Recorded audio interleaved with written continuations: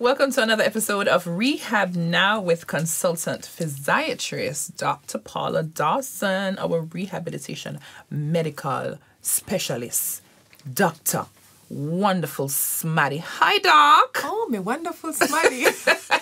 Hi, Alicia. How are you? I am well, listeners. And I'm your host, Alicia Taylor. Today we're going to be talking about spasticity management. Took me a while to be able to say that word properly. Spasticity. Say it with me, listeners. Spasticity. Yes. Okay, great. So remember to check out our social media pages on Instagram. It's Rehab Institute Caribbean, Dr. Paula Dawson, and Alicia Taylor Music on Facebook. It's Rehabilitation Institute of the Caribbean, and our website, rehabcaribbean.com. All right, Doc. Yes, spasticity management.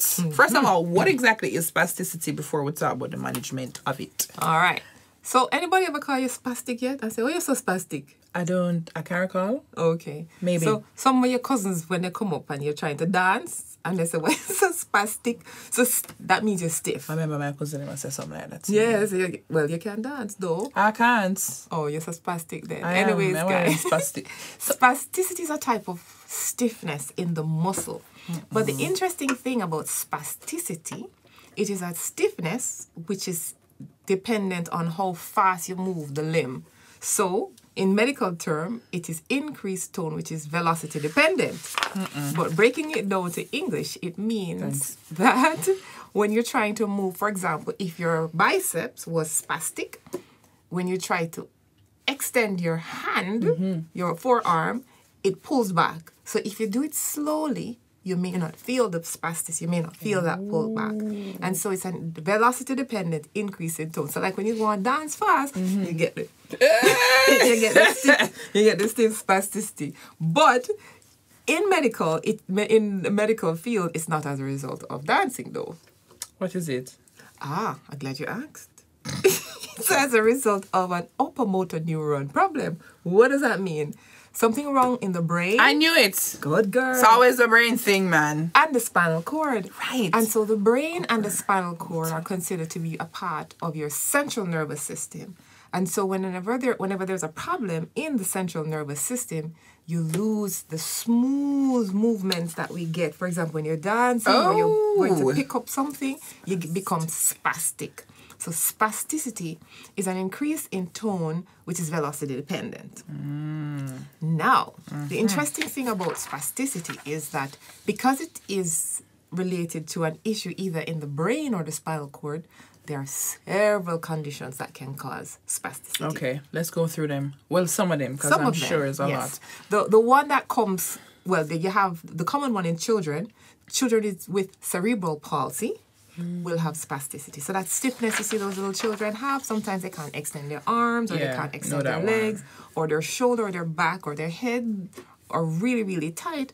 That is spasticity. And that is because in cerebral palsy, those children would have gotten an injury to the brain while they were either, one, in utero, because we did this before, in uterus when the mother is pregnant, around the time of delivery or up until they're 3 years old. So there's an injury to the brain. Would that be considered trauma? Trauma is one cause. So it could be traumatic, like physical trauma, a baby fall off the bed. It could be near drowning. It could be meningitis and infection. It could be decreased blood flow, like when you're in the uterus. It could be an infection. So there are several things that can cause decreased blood flow to the brain. In cerebral palsy is more commonly seen in very premature babies. When they're less than 26 weeks. 28 weeks, full term is usually anywhere between 40 weeks is what they say when you're ready to deliver. And anything beyond 38 weeks is full term. And so when the babies are born younger, their brains are not yet fully developed, and the blood vessels are kind of friable and very fragile, and so you can have decreased blood flow. That's one group, the babies. And then it's seen in the big group of people with brain injury, like stroke patients. I was going to ask stiffness, you. Right, yes, man. Stiffness that you get from stroke. And in addition to that, the stiffness you get in the arms or legs when you have a spinal cord injury. Yeah, that makes sense. Right. And so it could be stroke. It could be a brain traumatic injury. I once had a patient that was hitting his head with a hammer. Somebody hit him in his head with a hammer. Yeah. And so he was hitting the head with a hammer, but it could be motor vehicle accident with a brain trauma. It could also be tumor in the brain that can cause, because that can injure the brain as well. God, it's a lot of stuff, man. Yeah, and there's more, because you have multiple sclerosis, which is, we spoke about multiple sclerosis. Really? I can't remember. Did we speak about multiple sclerosis? Multiple sclerosis is a type of neurological disease where you lose what we call the myelin sheath over the nerve. So think of the nerve as an electrical wire and the plastic over the copper wire. So the nerve is made up of two layers. The middle part is a copper wire, and the plastic on the outside is a sheath that protects the copper wire. That sheath is another cell, actually, called a Schwann cell. I remember all of this. How do you remember all of this? I don't know. Holy Spirit. And so those cells actually, they die. Right? And so you have demyelination. And when you have demyelination, then you have problems with the conduction of the information. And so you can get it in the brain, you can get it in the peripheral nerves. And so there's several other things that can happen in the brain that can cause spasticity. Spinal cord injury, as you know, can be traumatic, whether it is motor vehicle accident, gunshot wound, a fall, or infection in the spine. Can cause it as well. How does one get an infection? I feel like I'm being tangential, but how does one get an infection in the spine? All right. So, back in the day when tuberculosis was common, people could get TB in the spine called Pott's disease, right? And also you can get an infection in the spine seeded from infection in the blood from another right? So a secondary spread. Or it can be primary if you had a spine procedure done, if you had an injection or surgery. So secondary to that, not very common because the skill and the technique that they use, everything is done quite sterile. So you tend not to have complications like that. But it can be as a result of an infection in the spine or an inflammation, which is just it's increased inflammatory markers without infection. So there's no bacteria or virus or fungus or anything like that. And so something is causing the spine to be inflamed, but not an infection. Right. God, inflammation as well. That's a horrible thing. It is a horrible thing. So the thing with spasticity, though, why does this even occur? All right, so the body is just an amazing thing.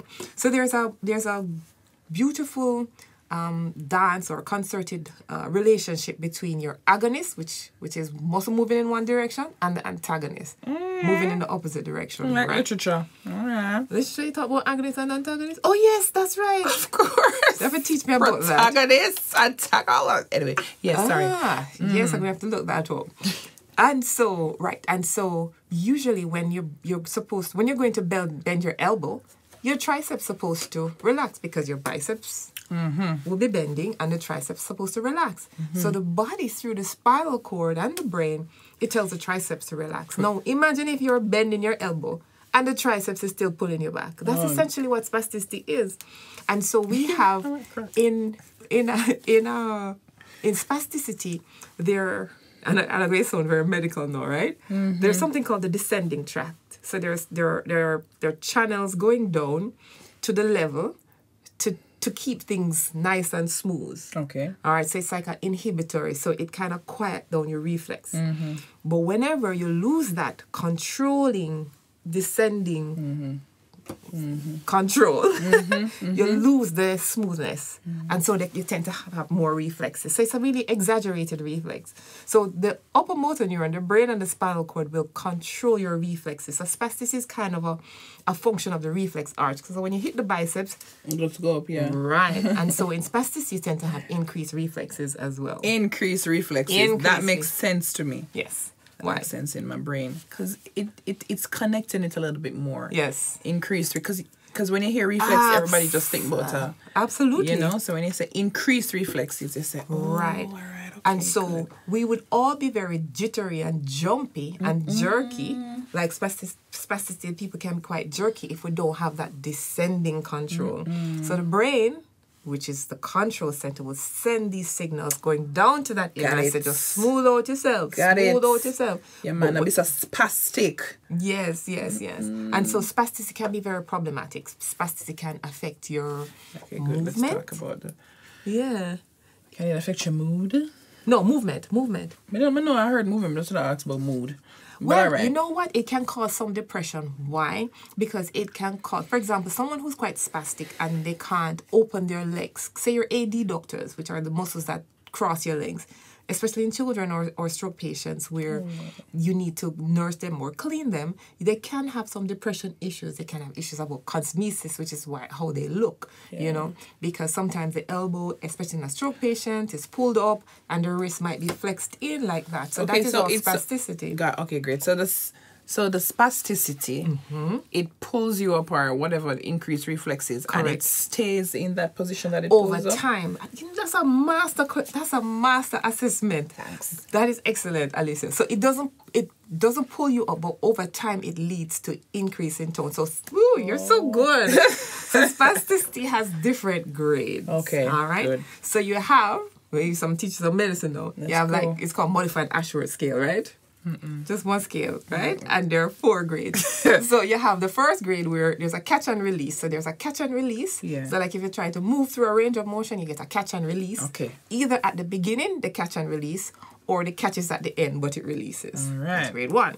Grade 2 now is where there's a catch, but it doesn't release right away, but it holds you less than 50% of the range of motion. And then, you get that? So, it's tight, but you're not tight throughout the whole range.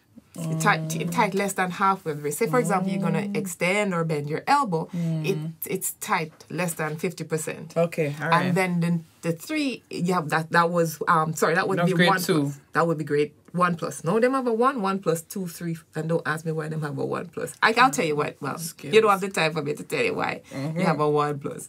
But it's modified Ashworth because Mr. Ashworth made us scale first and then they modified it. So anyway, you have a catch and release. Then you have a catch where it is stiff, less than half, and then the other grade is where it's stiff more than half. And then you have a grade where it's stiff all the way throughout, and then the last grade is where it's so stiff you can't move it at all. So spasticity will have the different grades. You have the 1 plus 2, the 3, and the 4. It's actually 5 grades, but the number goes up to 4 because there's a 1 plus. And so to answer the question that you had, you have some where it's just a catch and release, and then you have others where it's stiff all the way through. So if you have a grade 4, you just tight up, and sometimes it's hard to release it. My God, spasticity. Spasticity. Who child? Okay, so we're going to have to take a break. When we get back, we're going to talk a little bit about how we treat spasticity. Yes, ma'am. If there is a treatment. So stay with us, please.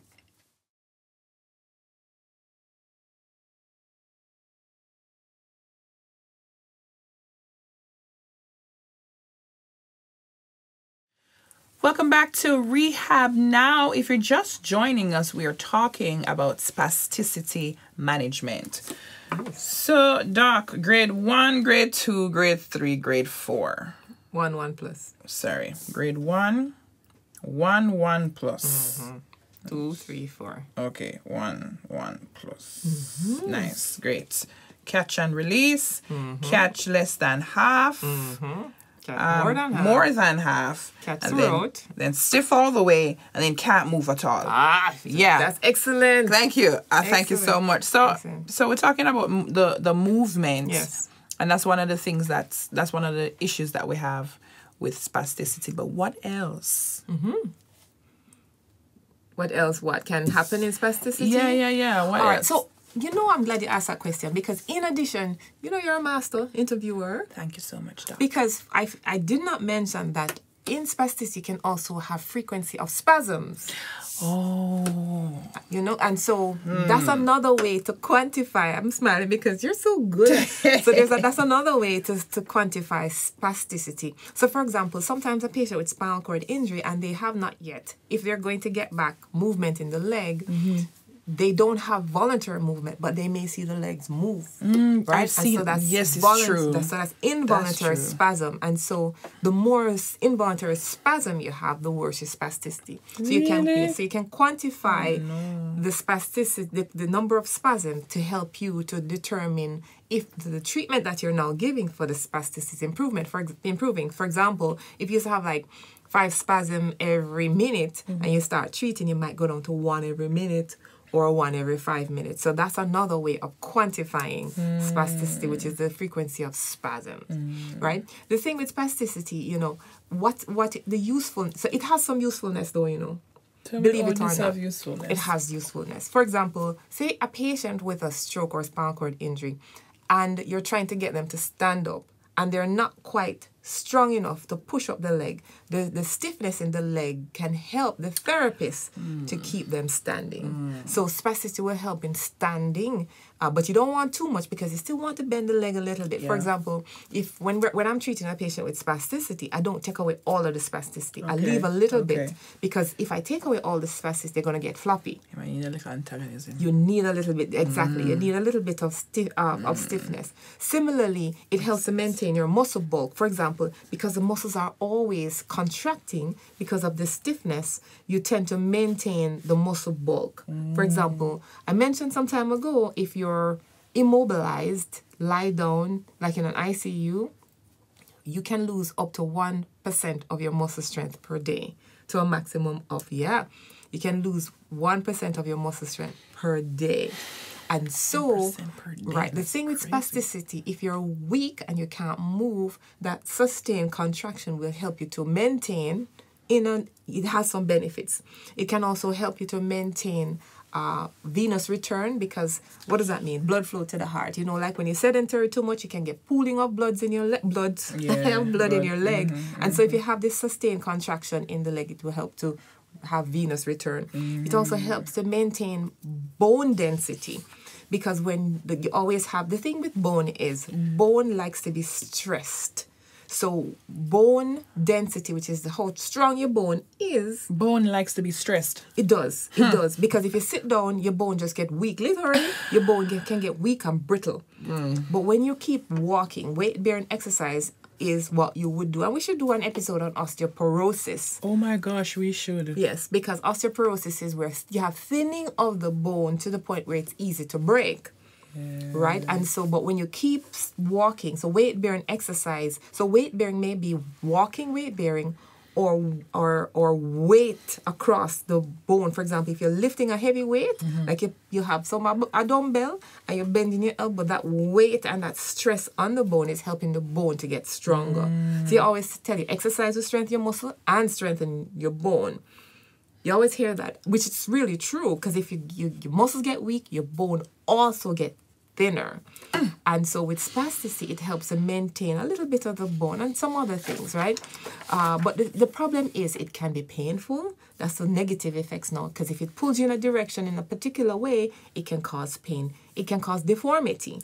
Oh, okay, let's camp out there a little bit. This deformity can be permanent. It can be permanent. Can it be temporary? It can be temporary, which is where us as a rehab team will come in. Yeah. So it can be permanent. For example, sometimes you see these little children with cerebral palsy, and they have like deformity around the ankle where the bones are kind of turned in. And sometimes the spasticity can remain so long that they now get something called contractures, which is contractures where it's contracted and it is so stiff, the spasticity treatment will not work. So they have to consider something better like surgical release. So we'll come to, because you can do surgical release and surgical bone reconstruction around these joints. And you know, that's, we could talk about UE and KPH and Bustamante in terms of the surgeries that they can do for bone correction.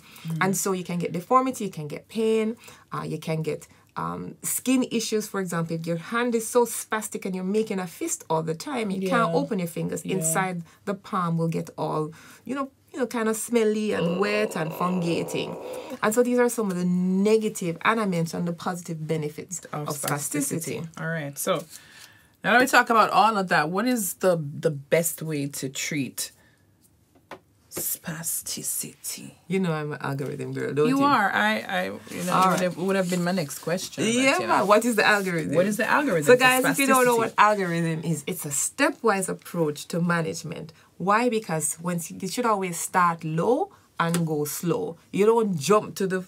You don't read surgery. You don't read surgery. You understand? You start with rehab. You start with my girl. Thank you. I like that. And so for spasticity management, we usually like to start first with, under the rehab section, education, because the caregiver has to understand what it is, how to manage it. So stretching, positioning. So for example, somebody's spastic around the ankle, and what's going to happen is that the heel cords are going to get tight and pull the foot down, especially when you're seeing a stroke patient. What we try to do is to allow them to keep stretching the calves, stretching the toes, and they can wear braces as well. So that's the next step. So education. Then you have stretching. Stretching is important. And then you have bracing. Really? You can teach them to stretch. Those are the mild cases. If that doesn't work, then you need to come in to Rehab Institute of the Caribbean or another rehab facility for physical therapy. And if it's your hand, you can do occupational therapy with an occupational therapist as well. And so... Oh, no. Tell me what occupational therapy is. That's for those who don't really know. All right. So occupational therapy is the type of rehabilitation that historically deals with your occupation. So it's mostly hands. What you do with your hands. You have occupational health which will deal with ergonomics. For example, if you sit at a desk, they want to make sure your desk position is proper. Or if you work in a factory, bending and standing.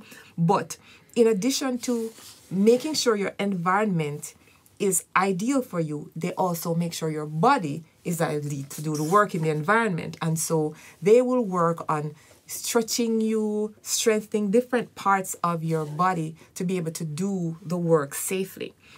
That's prevention. And then, of course, if you have a medical issue that will prevent use of your hands, for example. In the States where I used to work in Chicago, the occupational therapist used to deal with the hands and the cervical spine. That's in Chicago at the Rehab Institute of Chicago, now called Shirley Ryan. So that's what they used to do there. And so those occupational therapists will primarily deal with hands and cervical spine. Okay. But occupational health is a huge topic. Maybe we should get occupational health. Yeah, we should, yeah. Because you have occupational health doctors. Yeah, man, you have that specialization at UWI. We have an occupational health doctor. Maybe we should get her to cook. Category? Yes, man. And so you have occupational health, which is a big thing because, quality of life is important, but you need to ensure that where you're working, whatever it is that you're doing, it is done in an environment where it's safe for you, your body, as well as the environment. All right? And for the people around you as well. And for people, and you're still efficient, right?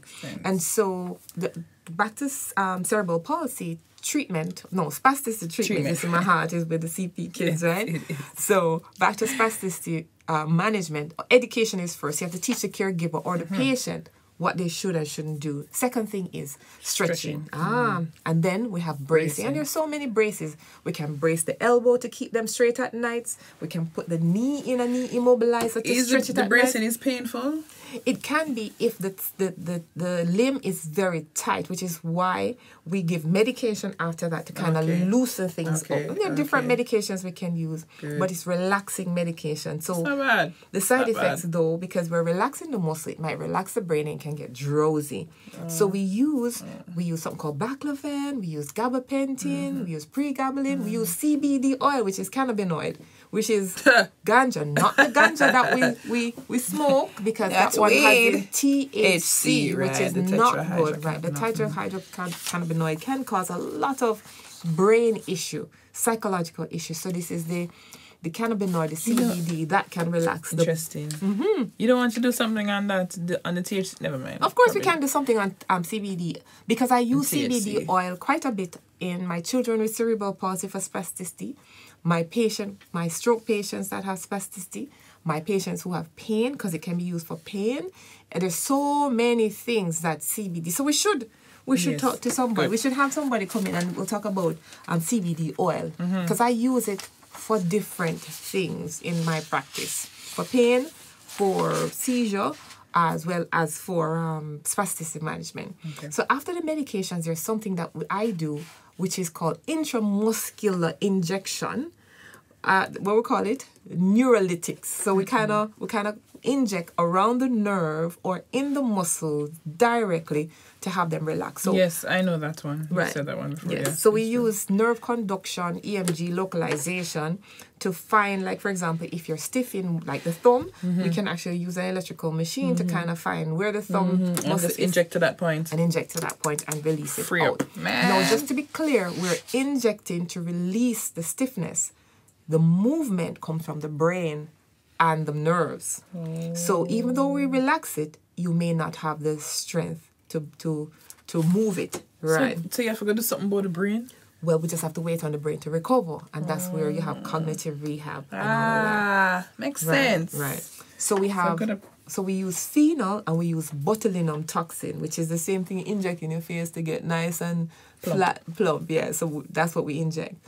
And then finally, there's surgery. Of course, last. So surgery will end up, releasing the tendons, loosening the muscles. And in the children with cerebral palsy, we mentioned before, there's a spine surgery that we have a team here at UWI.